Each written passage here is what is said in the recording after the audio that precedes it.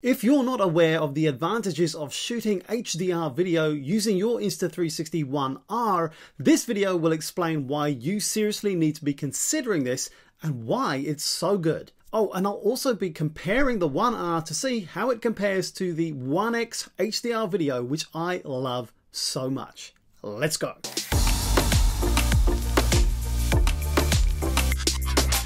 So what is HDR video then, and why would I want to be shooting using that mode? I have a video on how good HDR video works on the One X just here, and HDR video on the One R is more of that great feature, delivering better dynamic range through simultaneous multiple recording of videos at different exposures and then blending these video tracks. Even if it's not true HDR video, it's still very good. So if it's so good, well, why wouldn't you use it all the time? Well, until recently, recording HDR video while moving was a problem for most cameras. You might see one image kind of floating on top of another one, which is the ghosting. Or you might also see a bit of a JELLO effect, where the background seems stable, but the foreground seems to wobble around a bit. But I haven't tried this on my One R much, until now. So in this test of what HDR looks like, let's look at a few comparisons. First, let's shoot some Insta360 One R normal video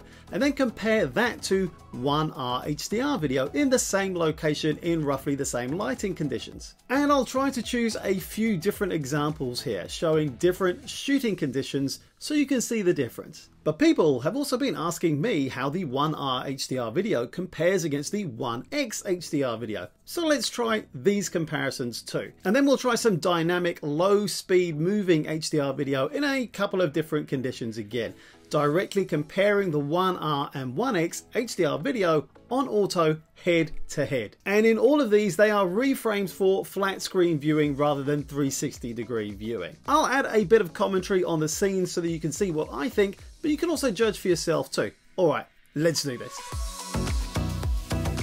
These clips were exported from the Insta360 Desktop Studio, which I don't normally use, but I wanted to make sure they were exported out at a higher quality than you can get out of the app, so you can really see the detail for yourself. I exported all the clips at 4K and 60 Mbps. We can see how the light coming in from the outside completely blows out the video here. On auto, it just can't handle the difference in light between the dark inside and the bright outside.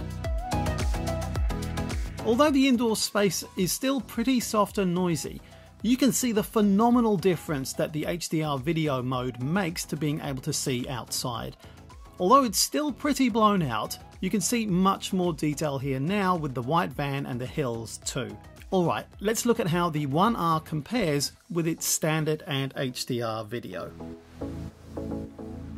In this One R standard video, I'm seeing the same blowing out of details from the outside, with possibly a few more details apparent.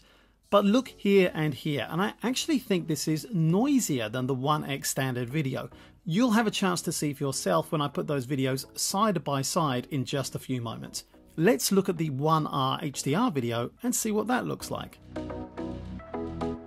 I think this still looks pretty noisy if you look at the details of the inside of the building, but I think the One R does a great job of balancing out the light from outside, making the details of the hills and the white van much clearer.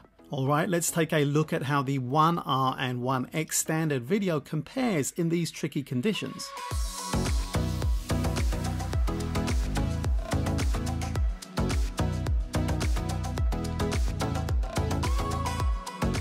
And now let's take a look at how the One R and One X HDR videos compare too.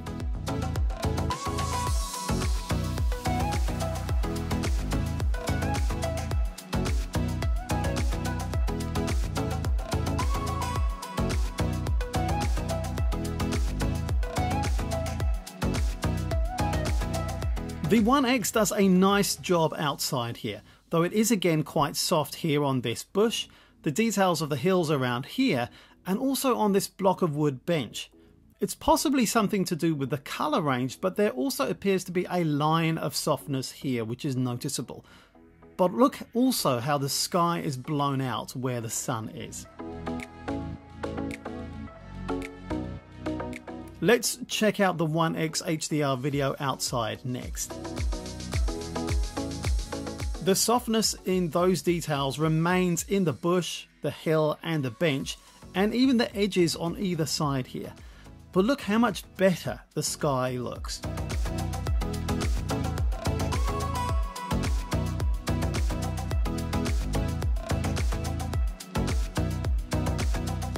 The colours look poppier, and I expect that's something to do with the standard contrast and sharpening settings compared with the standard of the One X. You'll get a chance to see those side by side in a moment. But look at the noise here in the bottom right quadrant. I think as well as the softness, this is noisier than the One X footage. The sky is blown out, but possibly not as much as the One X.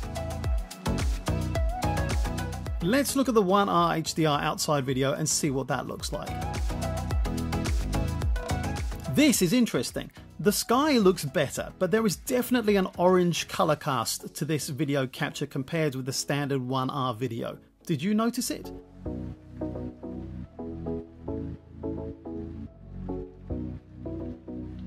Unfortunately, HDR doesn't do much about the noise we saw in the standard video, or the softness in the image in places too. Alright, let's take a look at how the One R and One X standard video compares in these windy outside conditions.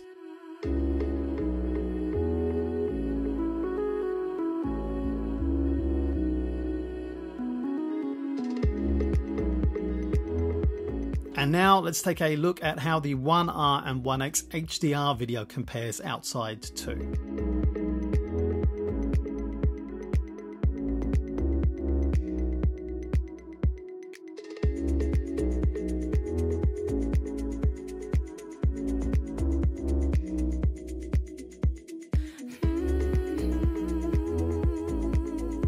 And just for completeness now, let's have a look at the One R video versus One X video while walking around. First, standard video, and then to round us off, a look at HDR video again.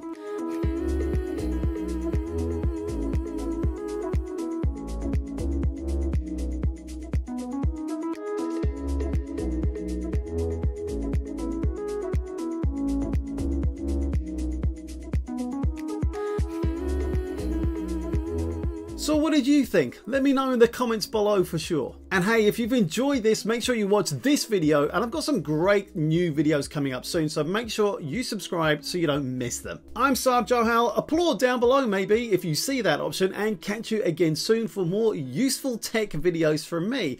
Do I smell a rebrand on the wind? Cheers and good night.